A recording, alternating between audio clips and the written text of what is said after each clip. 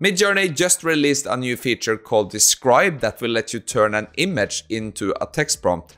I think this can open up for even more creative prompts since we will get an insight into how Midjourney thinks about the text to image relations, right? Let's just get in and check out this new feature.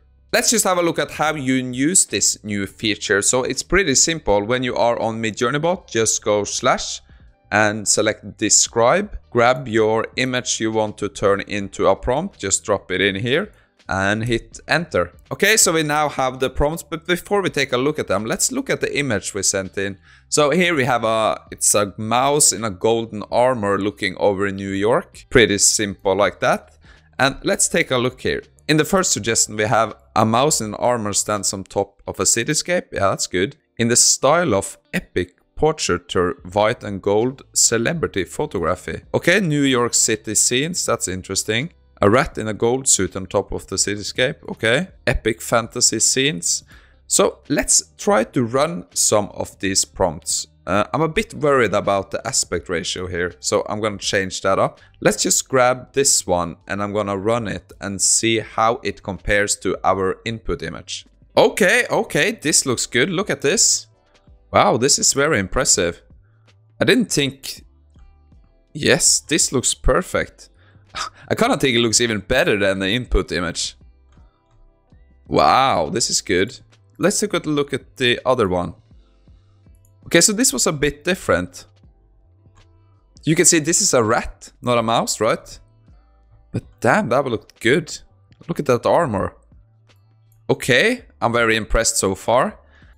Let's move on to try to recreate another image from image to text and try to recreate it again. Let's take a more famous image. You probably have seen this image somewhere. I can't believe if you haven't. This is the workers building up New York City in the, I guess it's in the early 1900s or something. Let's try to recreate this image. So I just go / describe.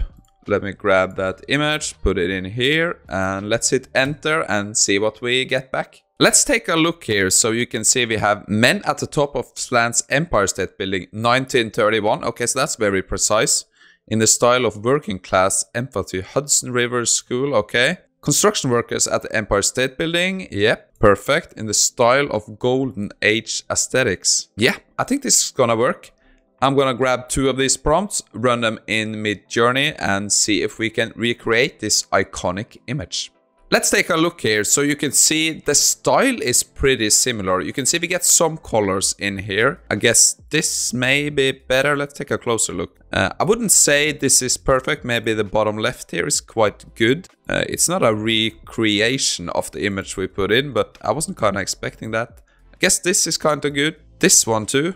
It's not bad. If we take a look at the original image again, you can see the style is pretty spot on, but it's missing like the perfect features. I guess it just describes men at the top. It's nothing like they're sitting in a row or something. I want to try one more iconic image before we conclude this. This is the image I wanted to put in now. This is the iconic sports image of Muhammad Ali. So what I want to see now is if the image to text feature will recognize Muhammad Ali. So I did run this 3 times just to see if we get some different results back, and this is a bit worrying. You see, one thing I got here was Muhammad Ali died today at 86 from complication that stemmed from an aneurysm. What the hell does that have to do with this picture? I'm not sure. I guess it recognizes Muhammad Ali, and this was kind of strange.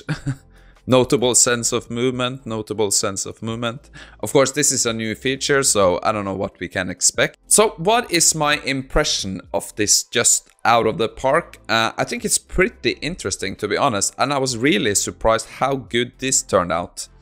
Just from this input image, we got 4 different prompts that are very usable. You can see both of these have the same style, but they different a bit. I actually think some of them was actually better than the input image. I think this has a lot of potential. We can learn more about how Midjourney works, how it interprets images and turn them into text. It's kind of like a reverse engineering job. It's going to be interesting to explore this. Yeah, so let me know in the comments how you will be using this feature. If you have any great ideas, let me know so I can maybe test them out too. I'm gonna explore this more, try to find out creative ways we can use this. Anyway, thank you for watching, have a great day, and I'll see you again in the next one.